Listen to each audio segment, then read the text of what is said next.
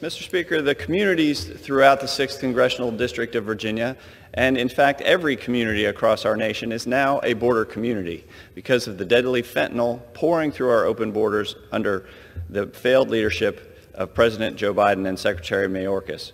Since October, Customs and Border Patrol agents have seized over 14,000 pounds of fentanyl, enough to kill over 3.1 billion people. Even in Western Virginia, drug cartels have been caught smuggling rainbow-colored fentanyl with the intent of targeting our children. And just last year, roughly 75,000 people died of drug overdoses from synthetic opioids, largely illicit fentanyl or fentanyl-related substances. That's why today the House will be voting for the HALT Fentanyl Act, because enough is enough.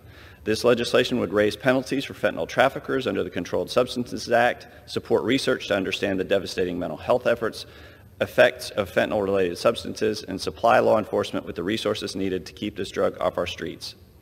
While our president has no plans to fix open borders or stop deadly fentanyl from being smuggled into our interior, the House will take action today to protect innocent lives by passing this important legislation. I yield back.